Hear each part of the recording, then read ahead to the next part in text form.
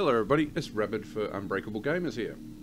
As many of you may be aware, if you follow any of my videos, I'm a senior moderator for a Starmade server that's hosted by craftau.com.au. You can check out the site for more information on our server.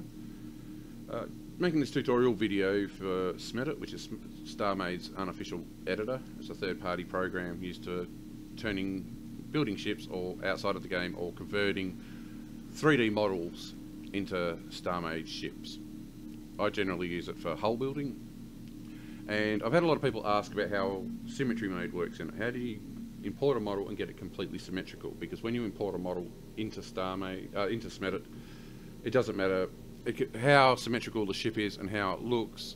You'll export it as a blueprint to the game and then find out it's not symmetrical. You may find it looks symmetrical with the naked eye. You'll add a block here, and then you'll find out that the block over here, instead of being in the same place, it will be in the same place, but it'll actually be 2 or 3 blocks out from the side. This will help you completely avoid that and ensure you have a completely symmetrical ship. Now, before you get started, I will say, once you've got your model imported, I'll allow you to Google that or look at one of my other videos on SMedit to work out how you do that. It's a good idea to save your blueprint as the default blueprint when you're working. Now, the reason you do this is SMedit's a very resource-intense program. It likes the memory, and things can go wrong for various bunches of reasons. For example, many friends of mine, when they're using it, the program crashes when they press their talk to speak button in TeamSpeak, regardless of what button is bound to it. So yeah, always a good idea to use it as default. If it crashes, it'll be the first thing that the game loads up. It'll load up the last save you did. So, onto the Symmetry mode. Now, what we want to do here is turn on the axis. We do this so we can see where the ship core is. This is going to be very important. Where the lines cross, that's where our ship core is, where this blue dot is here at the tip of my mouse. Might be a bit hard to see. As you can see, the axis line is 1 block wide, so that encompasses the entire ship core. And with that, we'll get started. Okay, first of all, what you need to do is go Edit, Select All. Now, you can see the entire ship is selected. That's along every dimension. But what we want is we just want the right side here selected up to the green line. We don't want to go over the green line. This ship core position would be 888.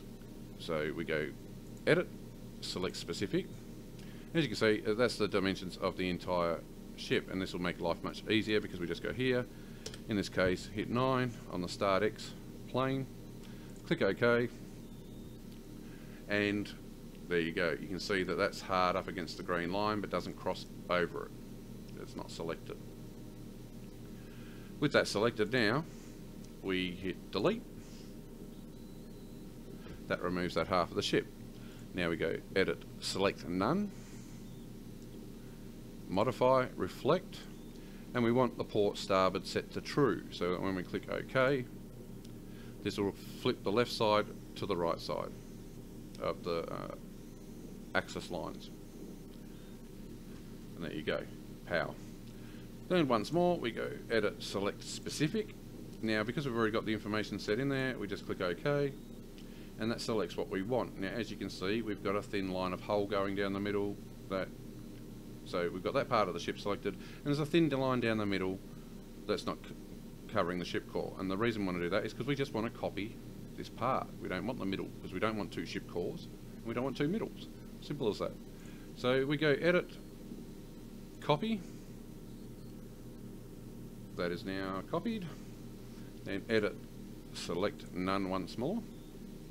Modify, Reflect again, just OK again, because it's still got our settings saved.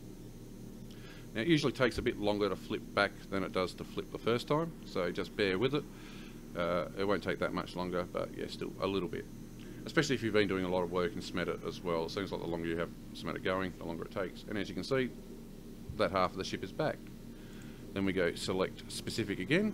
Again, just click OK, because our settings are already there. Then we go Edit, Paste,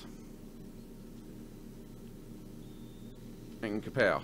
We now have a perfectly symmetrical half of the ship posted here. Edit, Select None, and you now have a 100% symmetrical ship. It's as simple as that.